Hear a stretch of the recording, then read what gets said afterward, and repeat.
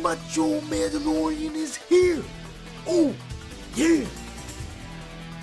What's up guys, Django Fett here, hunting down games, comics, TV shows, movies, and more. And this is a review of the Dishonored comic series. This series came out in August through October, with a paperback coming out pretty soon at the end of November. Now this series is set before the events of Dishonored 2, and is set 15 years after the events of Dishonored 1, where the hero Corvo and saves the Empress Emily Caldwin from the clutches of evil. Pretty much a 2-year gap between the comics and Dishonored 2 video game. Now the series focuses on Corvo Attano, the hero from Dishonored 1, and is the royal protector of Emily Caldwin now, who is now the Empress. Now it focuses on Corvo, who is on his own journey to find out if there's like a scheme going on in the background to destroy the Empire, and with also a new character with an apprentice to Corvo, who is not Emily Caldwin by the way, and tries to find Corvo and save him. But it doesn't focus on Emily Caldwin at all, which is a huge deal breaker to me. But if you're expecting her to be in this series, you're gonna be sorely disappointed.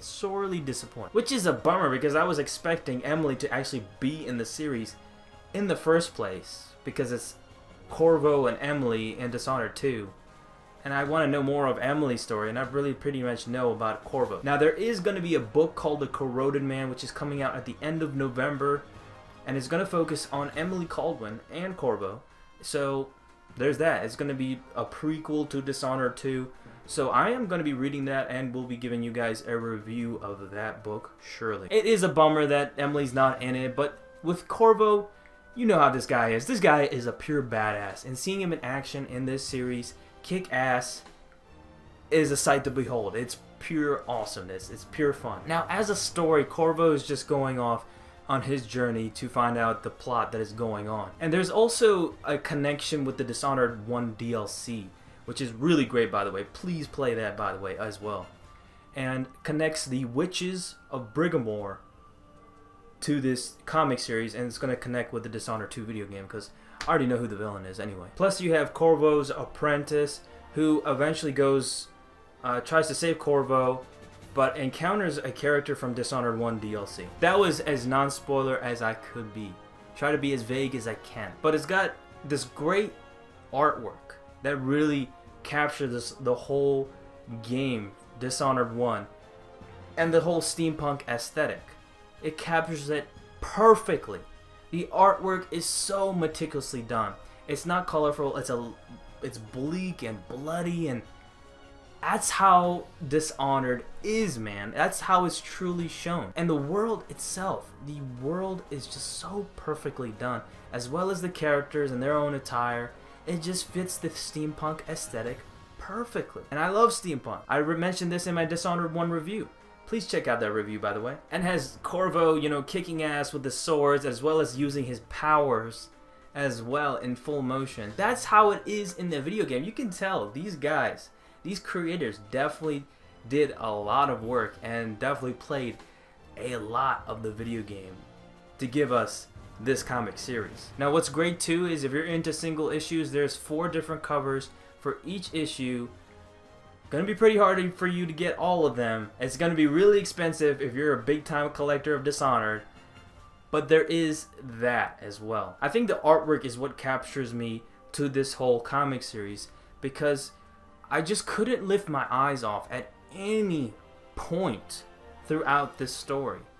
The story wasn't as great as I wanted it to be, but the artwork and just seeing it all in motion connect, just so brilliantly done. If you're a Dishonored fan, you're gonna love what they did with this series as a whole. But there are some flaws with the story. I just didn't think it was just as connecting as it should have been for Dishonored 2, the video game. It doesn't really connect too many events and wasn't as captivating, like, oh, I need to play the Dishonored 2 video game now.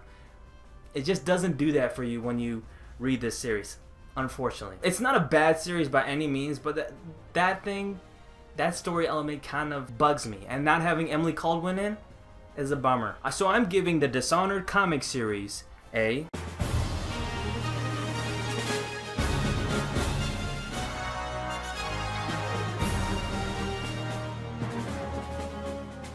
I highly recommend it. If you're a Dishonored fan like myself, you gotta get this series. You gotta get this series.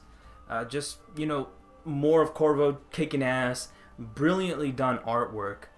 You gotta have this in your collection. Plus, you might be ahead of the game once you play Dishonored 2. Like, oh, I got that moment. That was in the comic. Yeah, this and that. And hey, you'll be ahead of the game. And I will be reading the book as well. I just ordered the book, and I will be reading that, The Corroded Man. Also, guys, please check out my Dishonored 1 game review. I will emphasize that again. Really love that game. Please check out my review when you get a chance. A link will be down below in the description. And don't forget to please like, comment, and subscribe to my channel, Django Fett. And I'll see you, my fellow Mandalorian brothers and sisters, next time. Oh, yeah!